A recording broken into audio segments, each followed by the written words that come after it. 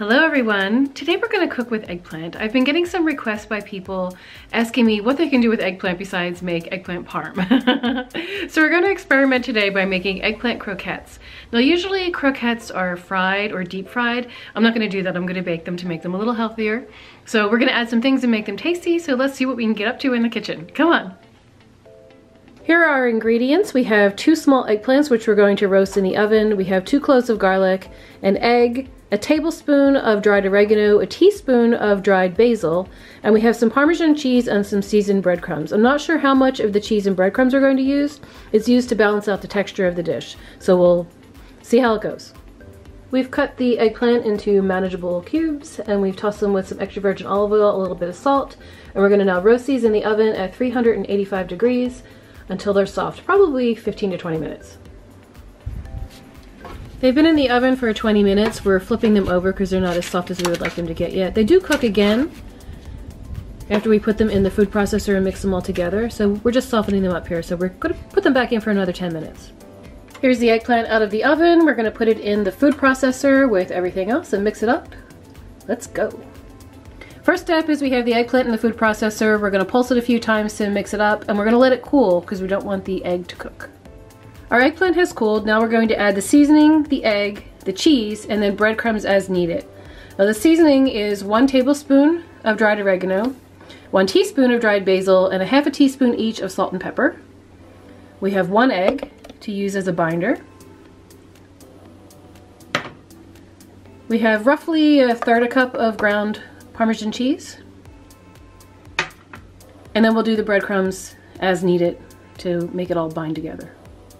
So this is it without the breadcrumbs. As you can see, it's looking kind of wet. So we're going to add half of the breadcrumbs that we have here. Just a little at a time, and then keep doing that until it gets the consistency that we want. So this is the consistency we have now. It's pretty thick. We're going to put this in the refrigerator for an hour so that it gets easier to work with. After being in the refrigerator for an hour, this has solidified somewhat. So what I'm doing is taking big spoonfuls, plopping it into our breadcrumb mixture, rolling it around till we can form a little croquette.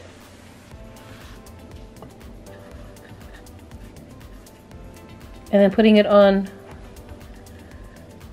some parchment, which we have generously coated with olive oil. Shaping them a little bit.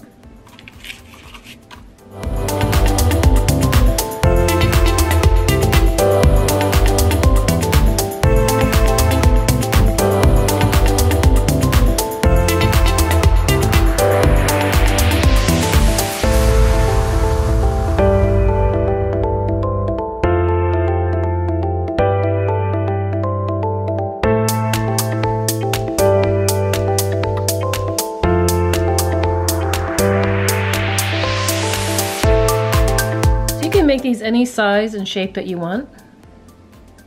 I have a little football shaped one here.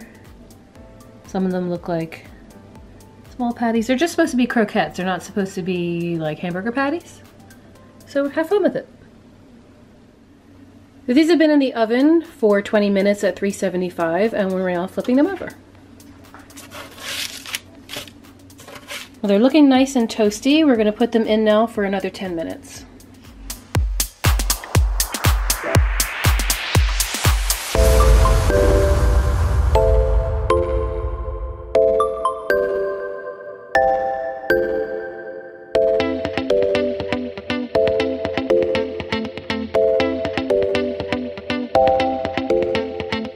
Thank you so much for joining me today. I hope you enjoyed that recipe. Please share the video with your friends, give it a thumbs up, subscribe if you haven't already, and don't forget, on Sundays at 11 a.m. Eastern Time, I'm hosting my live show live from the Dolce Vita Cafe, where we can chat, you can ask me questions, we can just have a nice little conversation. I hope to see you there. Bye!